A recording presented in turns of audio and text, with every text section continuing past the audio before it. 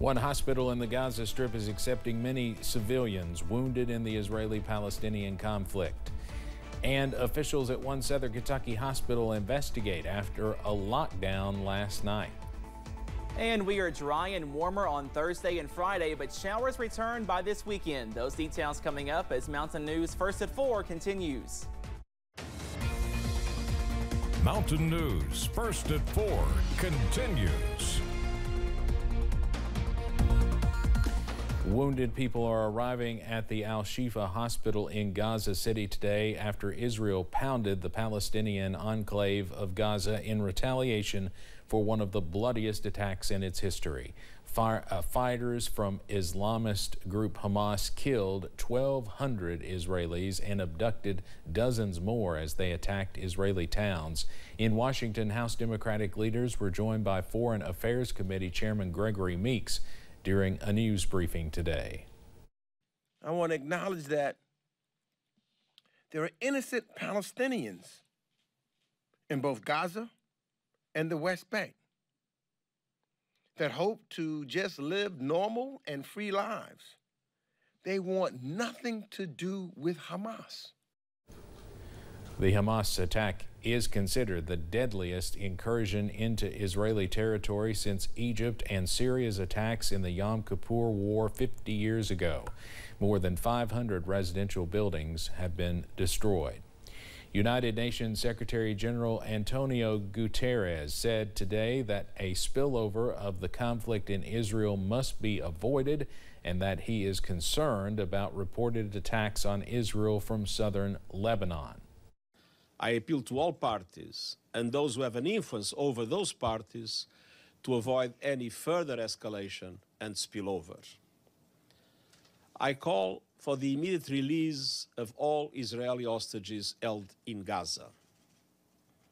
Civilians must be protected at all times. Hamas has demanded freedom for all 5,200 prisoners the Palestinians say are held in Israeli jails. Some video showed flares lighting up Israel's sky near the Israel-Lebanon border, seen from the southern Lebanese town of Ramya today. The Iran-backed Hezbollah group in Lebanon is on a war footing, deploying special forces and priming its rockets in preparation for the possibility of war with Israel following the Hamas attack on Saturday. Hezbollah's Palestinian allies, Hamas and Islamic Jihad, have also entered the fray. France has deployed 10,000 police officers to protect some 500 Jewish sites in that country. Those include schools and synagogues across France following the Hamas attacks in Israel. France's Interior Minister added that more than 20 people have been detained in connection with anti-Semitic threats and acts since Saturday.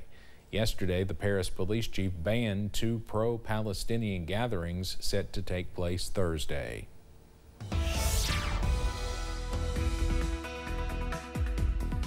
Well, after some sunny weather on Tuesday, we are tracking some gloomy weather across the mountains on Wednesday. But if you're a fan of the warm weather, some good news for you. Some above average air is on the way, but not today, though. Here's a live look across the mountains from London to Hazard to Pikeville. And we are below average in the middle to lower 60s under a cloudy sky. And most of us right now in those middle 60s, up to 67 for Manchester, 65 in London, 66 in Somerset. We should be close to 71. So we are below average, but some increased temperatures on the way by Thursday, also Friday, all thanks to this warm front, and that will continue to push off to the north. So some warmer air is on the way. So again, if you like the warmer weather, you will love the forecast on Thursday, also Friday. Check this out. Temperatures in the upper 70s and lower 80s. Be sure to enjoy it though, because it will not last long. More below average air is on the way by this weekend, also into next week. Highs on Saturday back in the upper 60s, and then we struggle to make it out of the middle 50s by Sunday and Monday. So we are chilly to end your weekend, also kick off the new work week. That full forecast coming up in just a few minutes.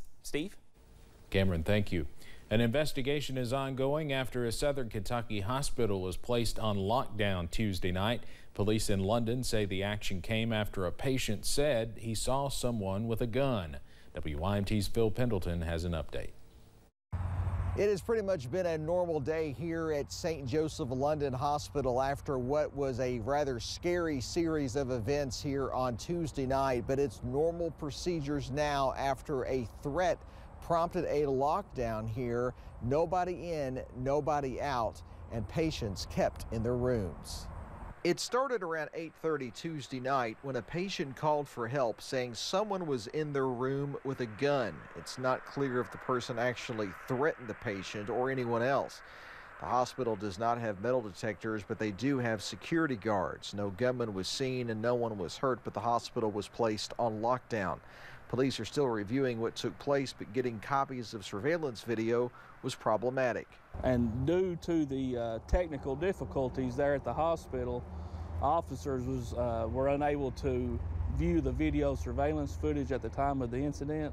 St. Joseph London released a statement this morning thanking all the law enforcement for their work and also stating that law enforcement did conduct a very thorough search of the hospital and its grounds, and there was no credible threat found. In Laurel County, Phil Pendleton, now back to you. In addition to London police, deputies from the Laurel County Sheriff's Office and state police also responded to the hospital. New research ranks Kentucky 7th in the nation for the most dangerous weather for drivers. That's according to the National Highway Traffic Safety Administration. The report says nearly 14% of crashes in the state occur during inclement weather. Rain was the greatest risk for drivers and led to the highest number of weather-related crashes. It's been more than 3 months since the last of the chemical weapons stockpile was destroyed in Kentucky. The Bluegrass Army Depot holds a lot of history in Madison County. Back in the 1940s, the first chemical weapons arrived at the depot. Now, several decades later, they are celebrating a historic achievement to what they say is a safer future. Julia Sandor was at an event today and spoke to those who have followed this long journey. It's been a long time coming. Thanks to you, we are one step closer to realizing a world free of chemical weapons. You have made your country proud. The last munition in the U.S. chemical weapons stockpile was destroyed at the Bluegrass Army Depot early this July. The first chemical weapons arrived in the 1940s. This is the culmination of my life's work. For nearly 40 years, Craig Williams advocated for the community, dedicated to ensuring the safety of those in Madison County. So proud of everybody involved, particularly the workforce, who operated this facility for years with some of the most dangerous materials in the world without anyone getting hurt, protected the community. I mean, it's just a wonderful achievement, and I couldn't be happier. Among the speakers at the event were Senator Mitch McConnell and Governor Andy Beshear, both sharing their pride in the completion. And as of right now, there is still more work to be done at the Bluegrass Army Depot, with safety and community at the forefront of their minds. You know, the mission's not over. It is a great time to celebrate because we've met that international treaty obligations, but we still have to get through surety. Now the Bluegrass Chemical Agent Destruction Pilot Plant workforce is focused on their closure phase, with their priority being the safety of the workers, public, and environment. In Madison County, Julia Sandor, WKYT.